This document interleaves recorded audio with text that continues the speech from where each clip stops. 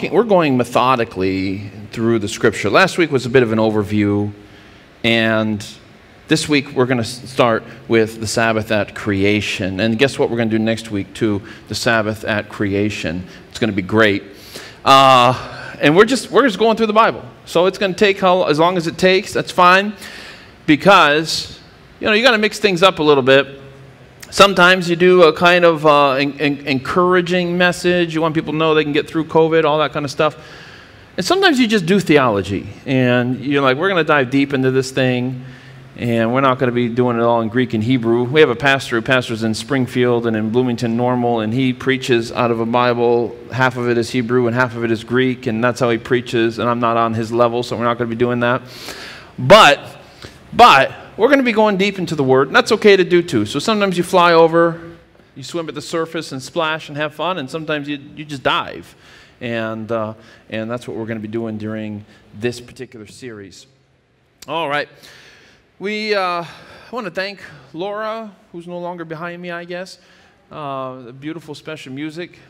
And I love that. We first heard that song, well, not the song, but that arrangement of the song around Easter when Hillsong released this 5-track EP, I guess. And oh man, it was just beautiful, and it still is. And appreciate you sharing that with us. And of course my daughter, who wants to be on the stage and scream and all those kind of things. What are you gonna do, man? I've always heard pastors' kids were trouble. I just didn't realize they started at 2. I always thought it was something that would come later. I've done a really good job of not being one of those pastors who, every sermon illustration is about their kids or their wife or whatever. I don't want to be that kind of pastor, and yet you got to uphold your end of the deal too there, Arwen. Okay, I'm not telling stories about you. You don't act out as the pastor's kid, okay? This is an arrangement we have here. We signed a contract. I mean, I signed it for you, obviously, but you were there in the room. All right, I'm just kidding. All right. So back to the Sabbath. We are, what is the goal here? I want you to understand the Sabbath better, the theology of the Sabbath, what its purpose is in the Bible. And I want to speak to the Adventists for a second, because sometimes for Adventists who are so used to having conversations with people about Sabbath or Sunday, right, which day is the real Sabbath, for us, sometimes the Sabbath can become the which day question, and we lose sight of what the Sabbath actually means and is meant to mean to us. The Sabbath question is not about what day you go to church. You can go to church every day of the week. I don't care. Right? Worship God every day of the week. This is not about what day you go to church. This is much deeper than that. And that's what we're going to be exploring. So for Adventists, I want to take them beneath that question, which is the way that many of them interact with it. We have so many books and stuff written over which day, blah, blah, blah. We got to go deeper than that. We got to go deeper than that. And so that's what we're going to do for Adventists. If you're not an Adventist and you're like, why do Adventists talk so much about this Sabbath thing? Why is it such a big deal to them? Well, hopefully this series will help answer that question as well. Because we do focus on this commandment an awful lot. And it's not because it's the most important commandment, or it's not the most important thing we find in the Bible. It's because it's something we feel that most Christians have left behind, and we want to rescue the Sabbath and see it being practiced by everybody, because we think it's a really cool thing. All right? So that's our motivation. We don't kill people. We don't commit adultery. We try to honor our mom and dad. And we keep Sabbath. Like we're trying to be good with all 10. So that's why Adventists emphasize the 4th, because it seems to be the one that is a little bit controversial with folks. And yeah, so that's where we are. And together, I hope in the end we realize that we come to appreciate the Sabbath for what it is, which is the very first gift given to human beings. Oh yeah, Adam and Eve went to sleep. Adam went to sleep day 6. Wakes up, there's Eve. That's a good nap. That's why men still take naps. You're just hoping to find out there's a rib gone and the woman of your dreams is there. If you're already married, then, you sort that out. But that's how it worked, right? They woke up, and together, the first full day they spent together was Sabbath. First day they spent together was Sabbath. I like to think in the morning of the sixth day, God created the animals, the land animals, and then on the afternoon of the sixth day, God created Adam and had him name some animals, and then toward evening, he's like, hey, here's Eve. Toward the evening of the day, and then boom, day's over. They wake up, new day, it's Sabbath, right? So Sabbath, in that sense, is the first gift given to human beings. It's the first day that Adam and Eve had to share together, where everything in creation had its pair, had its mate, had its match. And so the whole created world was one. It was in harmony on that very first Sabbath. All right? But I don't want to begin there. I want to begin right here at the bottom of your screen in Genesis 1, verse 20. It says, so the man gave names to all the livestock, the birds in the sky, and all the wild animals, but for Adam no suitable helper was found. Now, that last line is a bit of a theological jungle for some folks trying to sort out what does that mean? No suitable helper was found. What exactly is Eve to Adam, right? We're not going to get into all that. But I bring this up because I think this is the first clue to the uniqueness of the Sabbath day among everything else that happened in that creation week. This is a clue. Because the story of creation is a story of pairing. Everything finding its corresponding member of the pair. All right? We were talking about the animal, right? Every animal has its mate. Even the days of creation, let me show you here on the screen, have their pairs. We see this form and filling happening during creation week. So in day 1, as you see there, God separates the light from the darkness. But in day 4, he fills that out with the sun, moon, and stars. In day 2, he separates the waters below from the waters above, which means the sky and the sea. He separates them on day 2, but in day 5, he creates air and sea creatures. And of course, in day 3, he creates land, plants, and trees. And then in day 6, he creates land, animals, and humans, right? So you see in that left column there, days 1, 2, and 3, God is he's establishing the rough form of the day, just kind of separating light from darkness in general, separating sky from sea in general. It's not super specific about what that means. So he forms it in that left column, and then he fills it in that right column. And so day 1 has its pair in day 4, and day 2 with day 5, and day 3 with day 6. They all have their pairs. Even the days have their pairs. So the animals have their pairs. The days have their pairs. And of course, Adam eventually gets his pair. And of course, you read this account and you realize the only thing without a pair, without something corresponding to it, that is its match or its mate, is the Sabbath day. There's 7 days. Days 1 through 6, they all have their pair together. Day 7 stands alone. Even Adam, he's created without a pair. He's created without his corresponding other half, but he finds her. The animals have their other halves. The only thing that's left dangling, the only thing that's left unfilled, that's been formed but unfilled, is the 7th day. And that's curious, isn't it? Why is the Sabbath left alone? Now, we all know God could have created it in 1 day. Could have created it in 100 days. Could have chosen as much time as he wanted to make this process work. So we have to believe that the 7 days of that week were intentionally chosen to make a point, to teach us something. And there's the 7th day just hanging there, standing alone.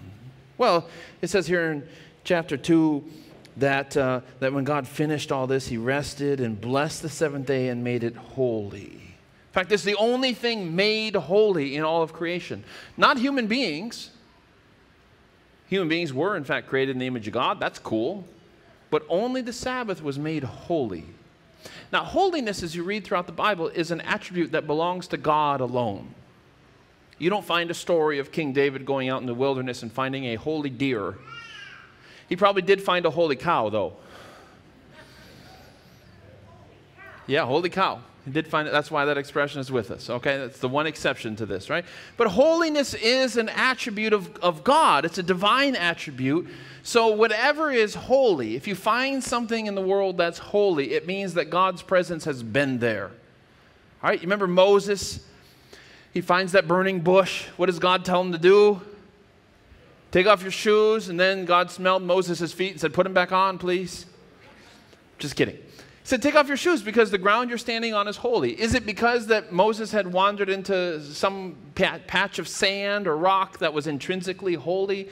No, it's because the presence of God was there. And presumably, after the presence of God departed, walk all up and down that mountain, you're probably not going to be asked to take your shoes off anymore. It's a quality of God's presence. So why was the temple holy? Because God's presence was in the most holy place.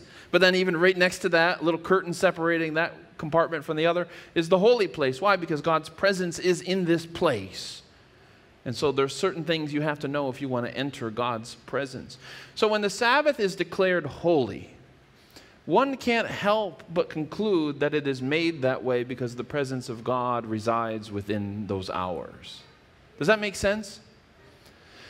We're not talking about mere fruits of the Spirit, which of course are fruits of the Spirit's influence in your life. But even if, you don't care about God, you can still be patient to a degree and loving and all these things to a degree. I still think they're a result of the Spirit being in our world. But you can never be holy apart from God, not even a little bit. It is an attribute that belongs to God, and He gives that attribute, He gives that characteristic to whomever or whatever He chooses. So when you see something in the Bible that's holy, that's a really big deal, because that means the presence of God has been there. It's like you know somebody's scent, like some perfume or cologne that they use, and it's like if you smell it in your car, you know that they have been there in your car, right? Like even if they're not there right now, it's like, oh, I know that scent. I associate that with this person. So when you see holiness in the Bible, you associate that with God. And so to be holy simply means to be set apart. It says in some translations that God sanctified the seventh day, which means to set it apart for some holy purpose. Like it has been chosen, it has been called for some purpose of God. And God has great purposes for the seventh day. We're going to look at a few of those today. Purpose number one, the Sabbath reminds us that life is not all about us. Well, I mean, that's something we know. I mean, I know that. I mean, I know that up here. But if you're Adam and Eve, waking up for the first time to new life, the Sabbath reminds you that life is not all about you, that this story is not all about human beings. Well, that's challenging. That's challenging because how do you know that if you're Adam and Eve? Because you realize that the day you were created is not the end of the creation story. You're towards the end. But it doesn't end with day 6 and God's done. And that would imply then that the creation of human beings was the peak, the pinnacle of God's creative purpose. No, it's not. It goes on past you, if you're Adam and Eve, into the seventh day. And it's not your day that was made holy. It's the seventh day that was made holy. So if you're Adam and Eve waking up into this new world, you think, okay, this story of creation week is not all about us. We're not the top of this food chain here that God is constructing. It's actually the Sabbath is after us, and it's the Sabbath that is blessed and made holy, not us. So there's something even after us. Okay, I'm not at the end of the week. I'm not on the last page of this story. I'm toward the end. I'm important, but I'm not the point of this creation story. That's good to keep in mind. Our theological panoramic view as Christians is usually very self-focused. God created me. God has a great purpose for me. God came down in the flesh and redeemed me and died for me and rose for me. And then sometime in the future, God's going to come get me. And it's always God doing stuff for me. I'm always the object of everything. I'm always the main focus in the way that I narrate that theological story, where it's just all about me. and everything that God does for me. I mean, sure, I appreciate God. He's amazing. He did all these things for me, me. And we got to be careful in how we tell that story, because the story of God is not the story of me. God existed before me, and God will exist after me, and God exists far above me. Right, and we got to, in this creation week, helps us to keep that in mind. It helps us to keep that in mind. Karl Barth, the great theologian, once wrote that the Sabbath was man's first day, but it was God's seventh. Now, of course, God is much older than that, but it was to drive home that point to Adam and Eve. This is your first day here. I've been here a lot longer than you. Just keep that in mind. It's not all about you. You're not the star of this show. I've been doing this a little bit longer than you have. You're the newbie. You're the baby human here. All right? It's not about you. All right. It's good to keep in mind. It's good to keep in mind. All right? The Sabbath reminds us that we are not the main character in this story. Likewise, the story that Jesus told of the Good Samaritan, the hero of that story is not the man who was hurt in the side of the road. Our story of redemption, the hero is the Good Samaritan who stopped and helped him. That would be Jesus. The hero is not the one who needed help. In fact, we don't know his name. We hardly know anything about that person. And I think that parable helps us understand what Creation Week is trying to teach us, that we're not the focus of everything that's going on in this story that we're telling. It's God who's the focus and what God is doing. So we're in awe of God's creation, and we're in awe of God's incarnation, and we're in awe of God's sacrifice on the cross and God's resurrection and God's return in the sky. Like, we're in awe of that. And it's not about me. Okay, purpose number 2. We're still important. It's a good thing to keep this in mind, guys, because there's only 2 days during this week that are given the definite article in Hebrew, because even though we put it in there in English, in the evening and the morning was the first day and second day. In Hebrew, it's just an evening and morning were first day, were second day, were third day. Only 2 days get the definite article, which is the 6th day and the 7th day are the only ones that are given that kind of emphasis, that little extra oomph to remind us that these are important days. So we're still important. And the order of creation throughout this week reminds us that we are not mere animals as human beings. There's some kind of differentiation between me and that holy cow. We share a day. We're all created. We all have the breath of God, all that kind of stuff. But there's a difference between us. It wasn't the cow that was asked to come name Adam. It was Adam who was asked to come name the cow.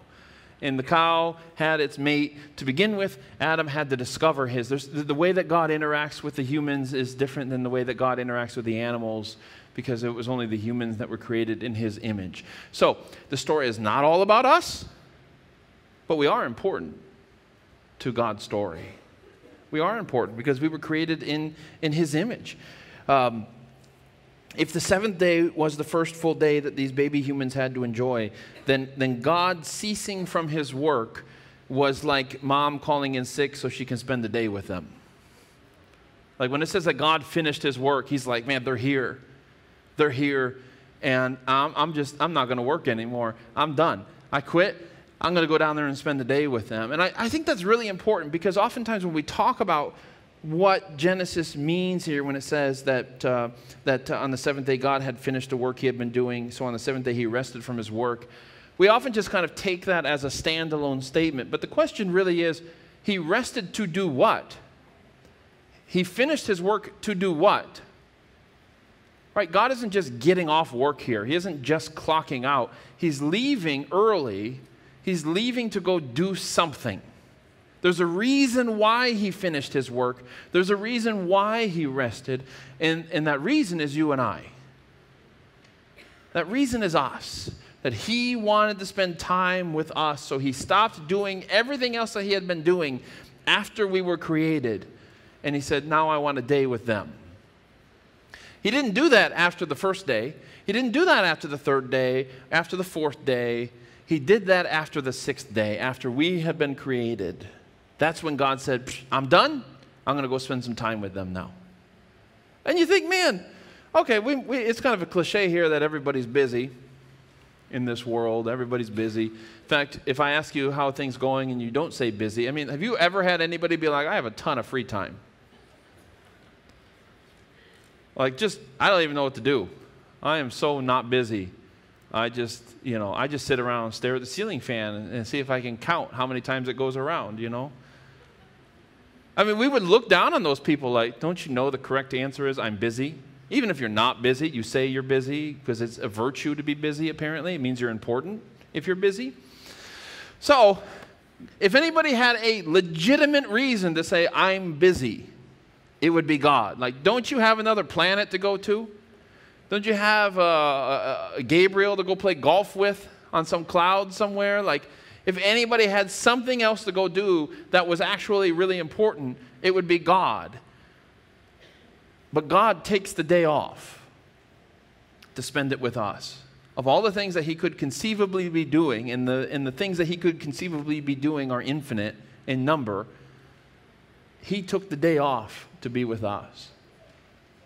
Man, have you ever met somebody who is, maybe the head of a company or just is managing a lot? They have a lot on their plate, and they take time off to be with you. I mean, it feels so, it's such an honor, right? Because you realize they've got other things to do. Who am I in the scheme of their life? But to voluntarily take time off and invest it in you, it means so much. And the same thing on an infinite scale with God. He's like, I want to take time off with you.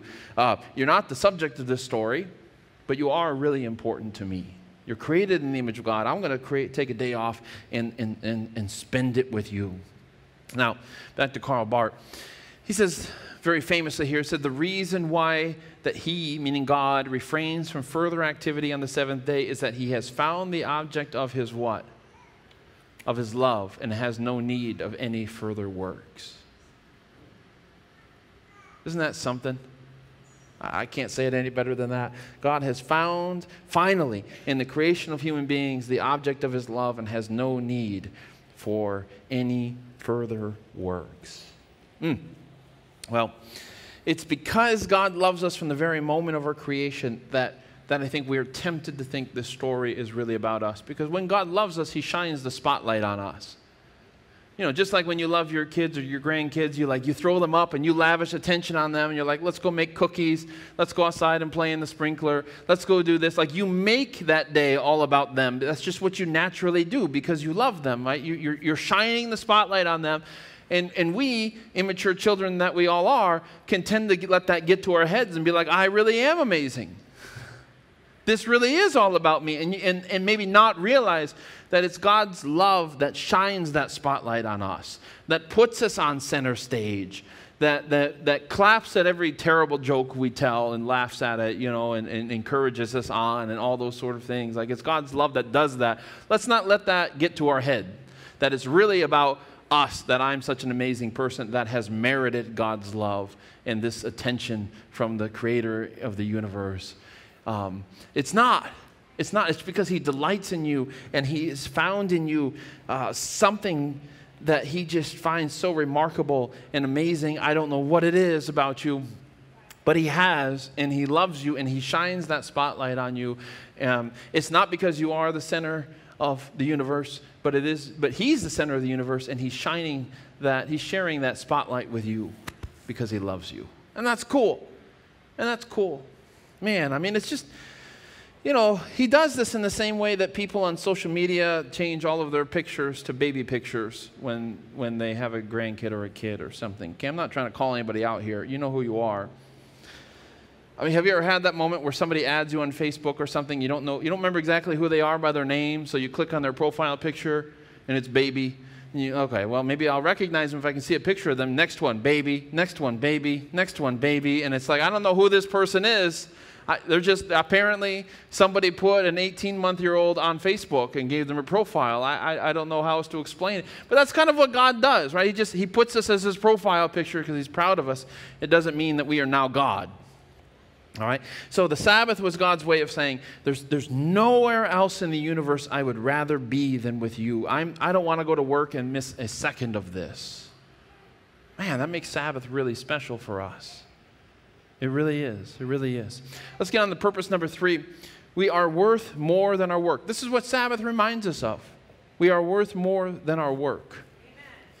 Okay, well, God tells the first human beings, go out, conquer the earth, subdue it, da-da-da-da-da. All right, I want you to organize this place. I want you to learn how to breed sheep and breed llamas and plant gardens and tame this thing. Not in the, I'm going to murder everybody kind of way and conquering lands. Not in the way that it eventually became, but just in a way of like bring order to this place. This is what we do when we buy a house or we decide to go out into the yard, right? It's like we see this sea of grass and weeds, and so, okay, we call somebody, spray the weeds, fertilize this place. We go and we rent something, and we dig up a patch of it, and we put rocks around it, and we put mulch in there, and we put flowers. Like, what are we doing? We're doing what God originally told us to do, of bringing order to a place.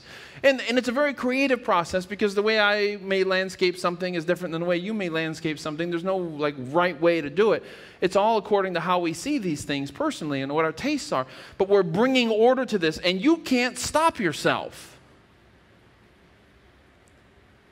Now, I know I said I don't tell stories about my family.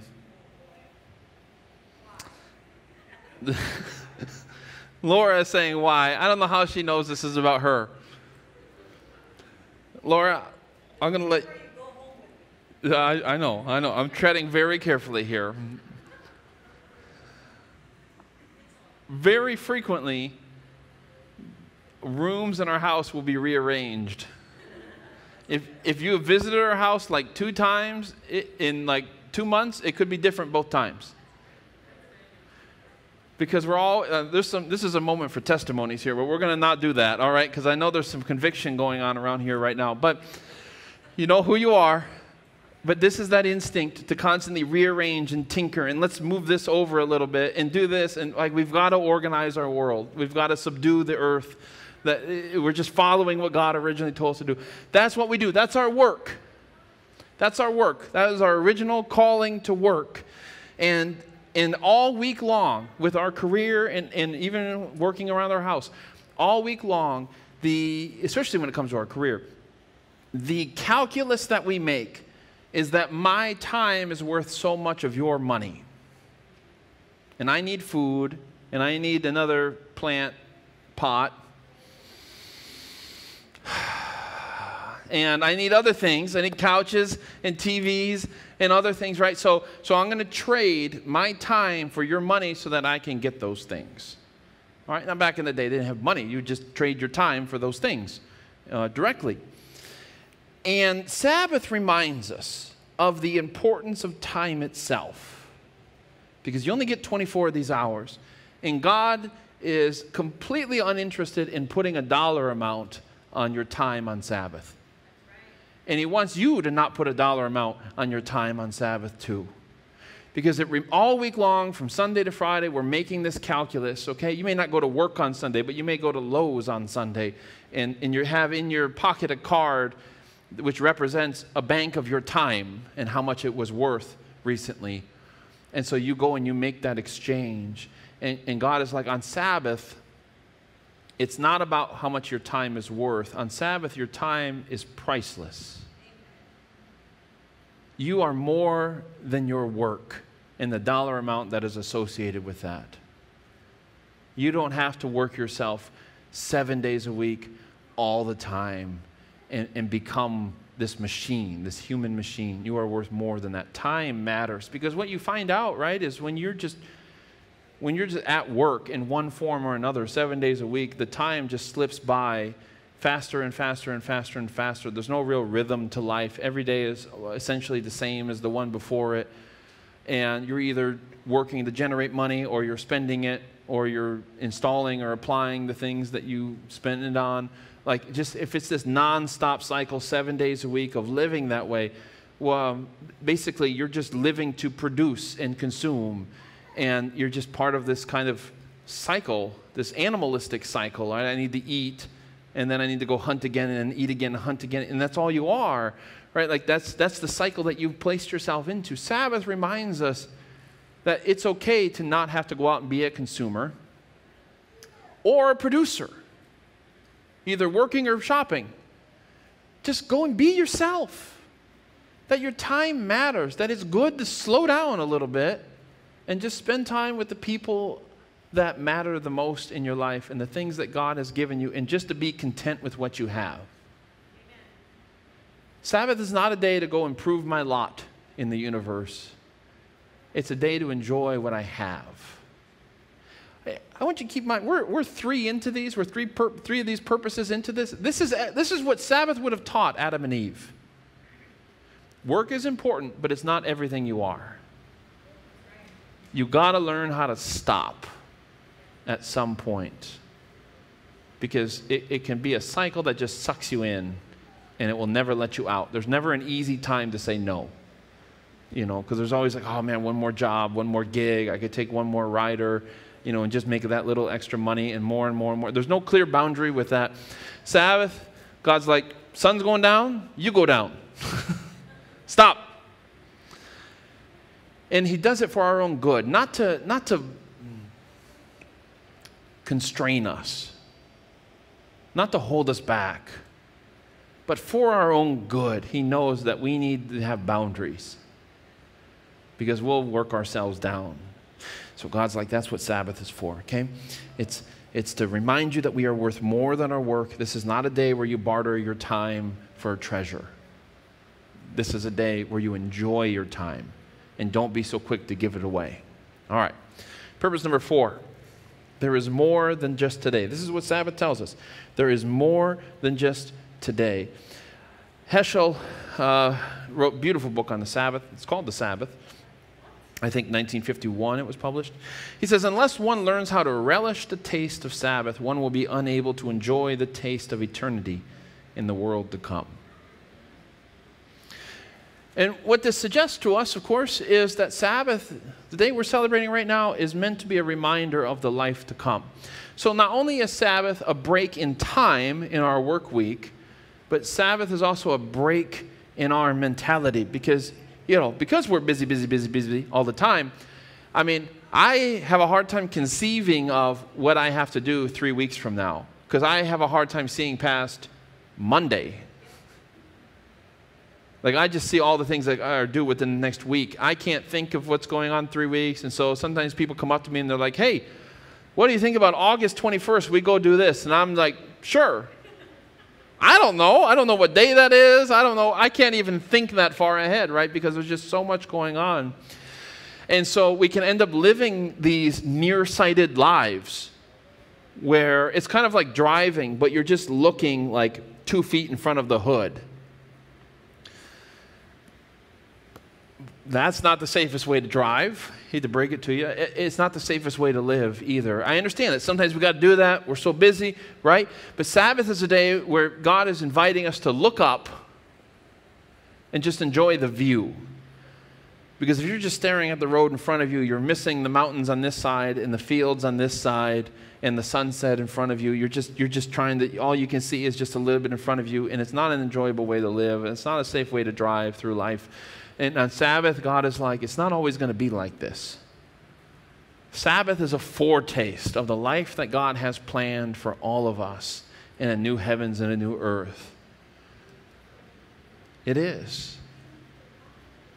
And the reason why I say that is because Sabbath was designed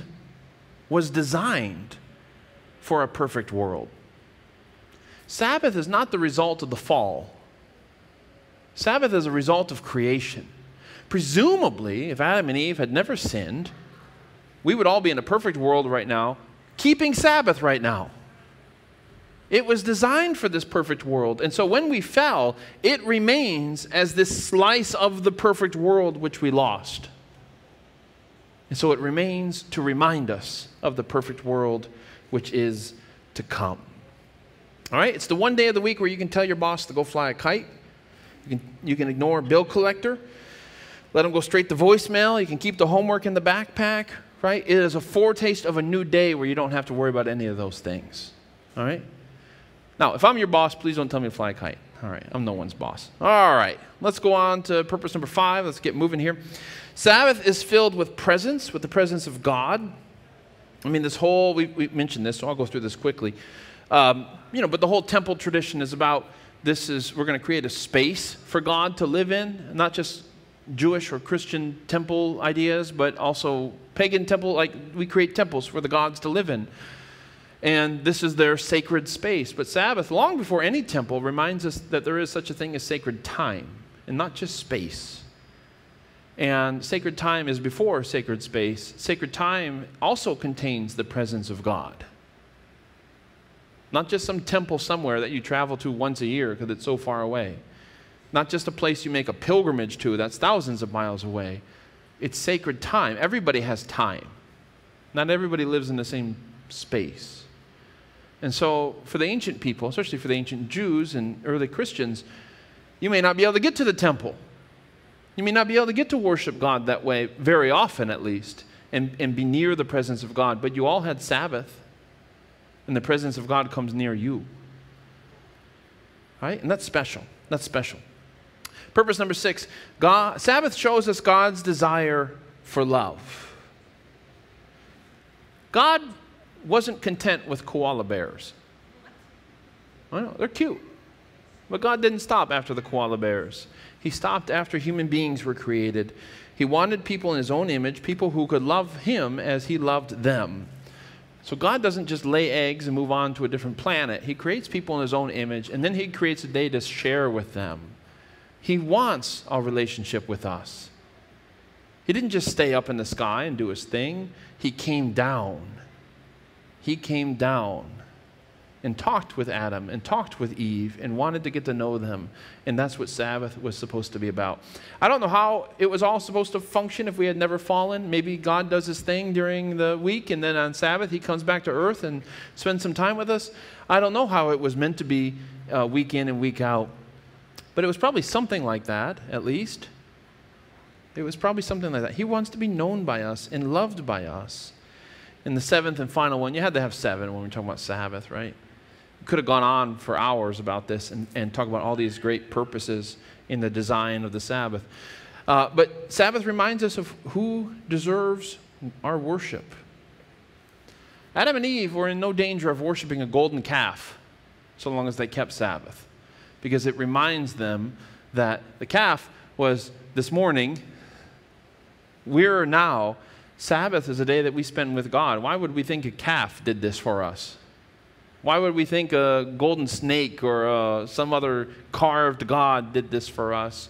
When we have Sabbath together and we're finding God on this day, it is a weekly reminder of who our Creator is. And so we're not in any danger of idolatry or losing focus here on what really matters so long as we have Sabbath. It reminds us of who deserves our worship, which is what we'll get to when we get to the Sabbath in Revelation as well. Because the Sabbath doesn't rest on the cycle of the moon or on the cycle of the sun like our months and years do. Sabbath rests purely on God's whim to create the world in 7 days. It's the only reason for it. It's the only reason for the 7-day week, is because that's how God did it in Genesis. And so when we keep Sabbath, we're acknowledging God's creative authority. And we're saying, well, we're not following some star in doing this. We're following him. It's the only reason for it. So you keep Sabbath, you worship the true God. It doesn't mean everybody who keeps Sabbath is necessarily always worshiping the true God, but as long as you're keeping Sabbath well, you will never forget who your Creator is. Never forget him. Now I want to close with this. I said earlier that the Sabbath is the only part of creation that stands alone, that is left without a mate, without a pair. And that is true to an extent, but it's also not true. And that is when you see this here, and we're going to talk about this more next week, so that God ended his work which he had done, and he rested on the 7th day from all his work which he had done. Then God blessed the 7th day and sanctified it, because in it he rested from all his work which God had created and made.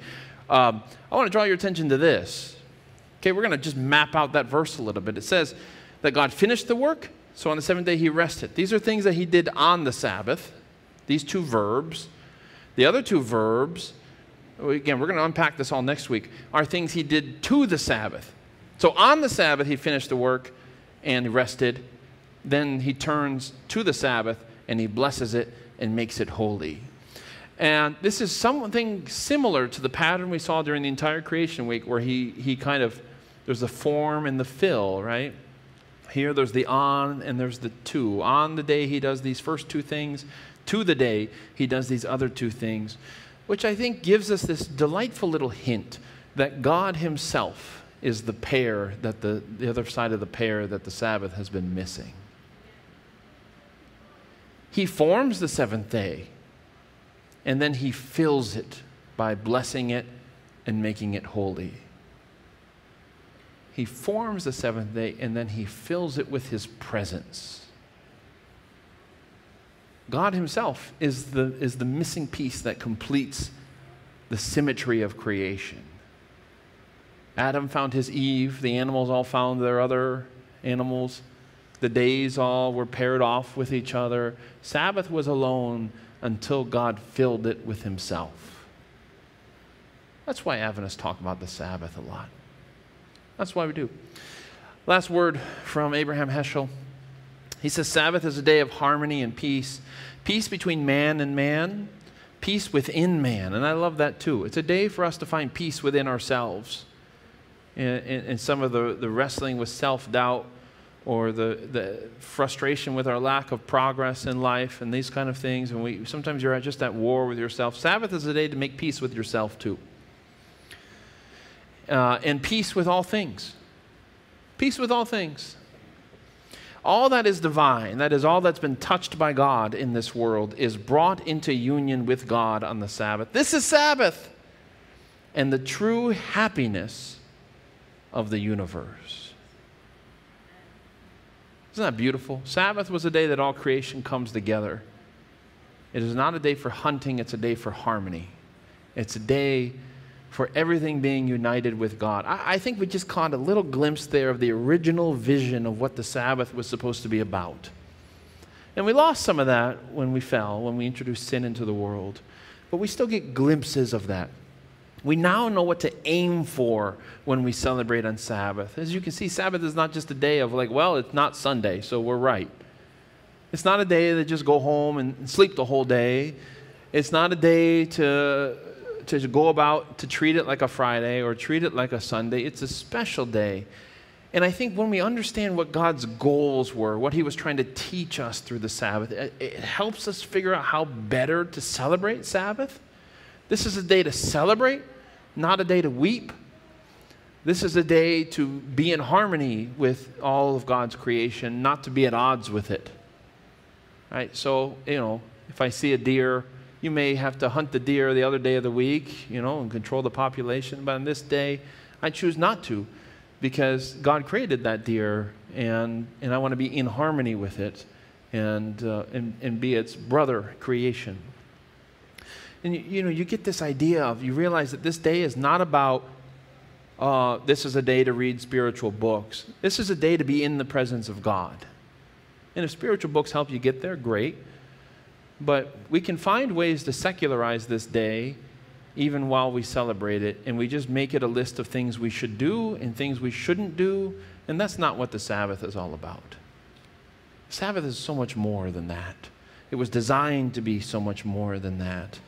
And I don't know how we can not be in awe of what God intended the Sabbath to be in our world.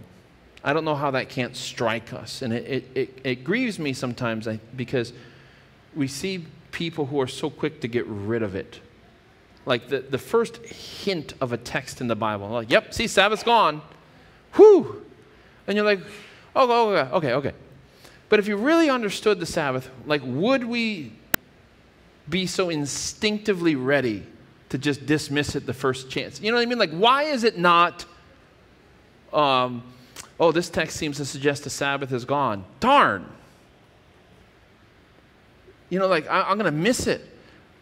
I love what God was trying to do. Why don't we see that attitude? When we really understand what the Sabbath was trying to do and to be, and to remind you that you're more than your work, to remind you that you're important in the eyes of God, that this story is really about God and not about you. When you realize the Sabbath was meant to teach us all of those things, and why are we so eager to see it being gotten rid of? So I think that's worth thinking about if that's you, if that's kind of your instinct to the Sabbath. And I think if you already celebrate Sabbath and appreciate it, this is a good time to say, what do I do on Sabbath? And how can I be more intentional about making this about Him more than me? All right, when I became an Adventist, we went to church and we got home, and then folks slept until about 5 or 4. And I was just by myself in the house playing Legos. And then, you go park in the parking lot until the sun goes down, keep an eye on the clock, and then you can go in. And I had a few Sabbaths like that, and you realize that's not how Sabbath is meant to be spent. Waiting for the sun to go down in the parking lot, that's not the purpose here. That's not the goal. I can do a little bit better than that. And so I think it's a good challenge for us to recapture the real meaning of Sabbath together. All right, we're going to keep talking about it. We'll keep brainstorming, and just leave your heart open to how God may be speaking to you on your Sabbath keeping. And maybe you're ready to keep Sabbath for the first time. Great.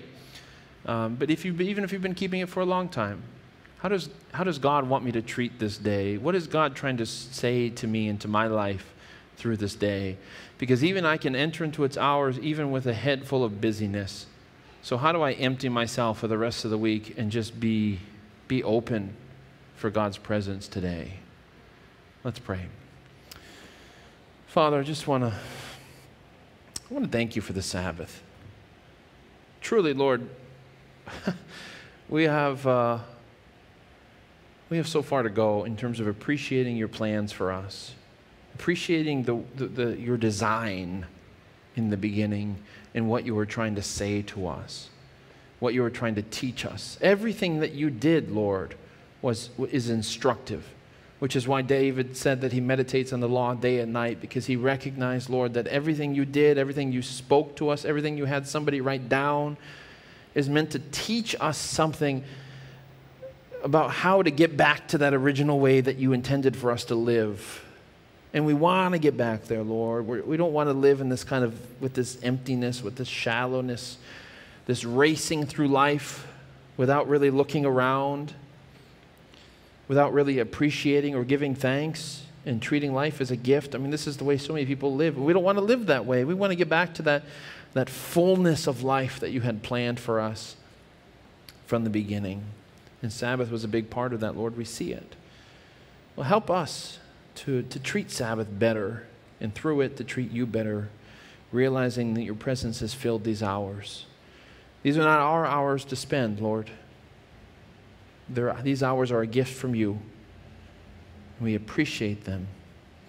In the name of Jesus, we pray. Amen.